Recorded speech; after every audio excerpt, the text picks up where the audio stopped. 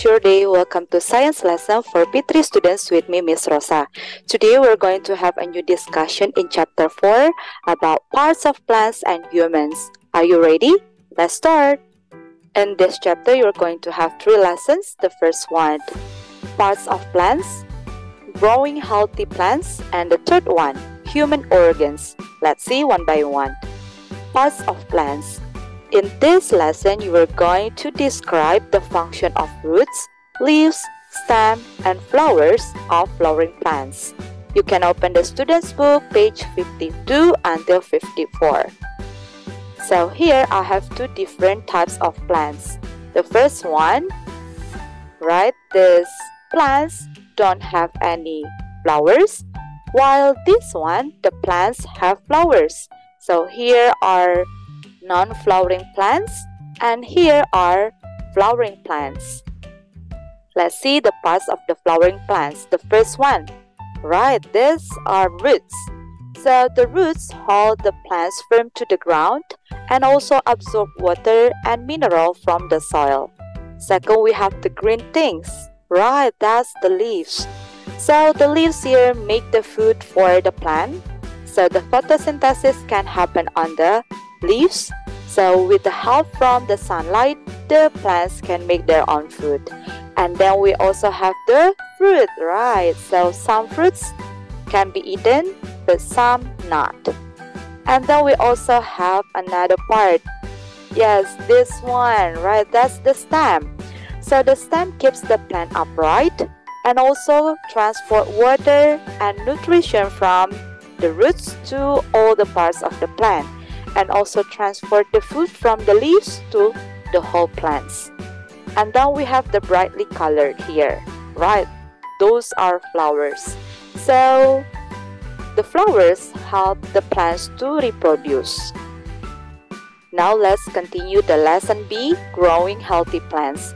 In this lesson, you are going to learn that plants need suitable conditions to be healthy, learn to identify the risks and explain how to be safe during practical work, and the last one, learn to predict possible result of a scientific activity.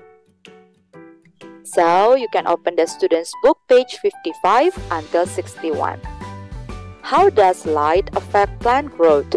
So here you are going to have an observation about the plants that place to different places. So in this result, the sunlight will affect the plants. Plants placed with no sunlight will grow taller than the plants with the sunlight place. But here, this plant is not healthy. So plants will find the sunlight, and plants with enough sunlight will have healthy leaves. Can you see the difference? Here is yellow leaves, but here green leaves.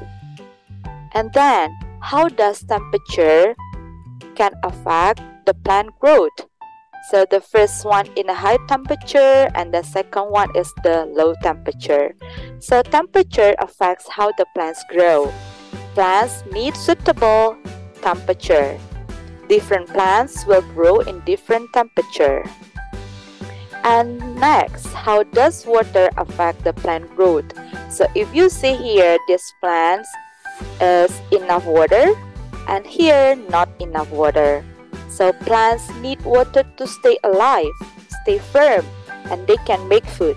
If a plant doesn't have enough water, it will begin to wilt, and the plants may die if there is no water. Now let's continue about the human organs. So in this lesson, you are going to name different organs in the human body and explain the function of different organs in the human body. You can open the student's book, page 63 until 67.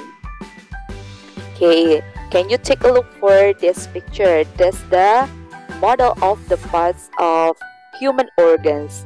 Let's start for the first one from the top. Right, that's the brain.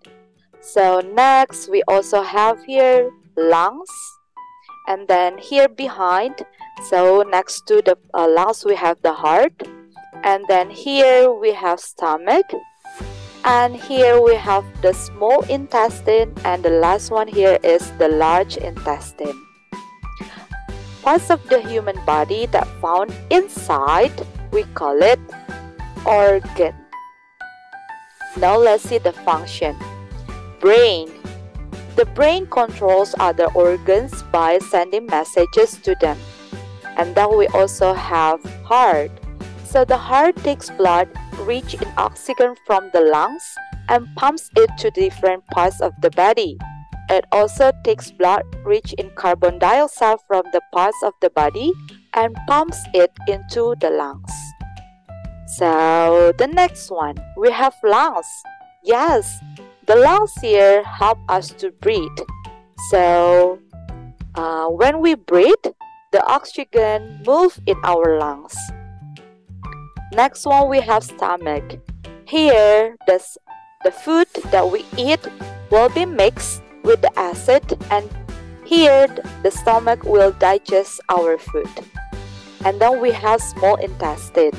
Small intestine here will continue digest the food, and then the body will absorb the digested food. And then next, the large intestine. In this part, the food will be absorbed. So the large intestine will absorb the water from the undigested food. So that's all for our lesson in this chapter. Is it clear, everyone? Thank you for paying attention to this video. Let's continue our lesson in the class. See you, everyone. Bye.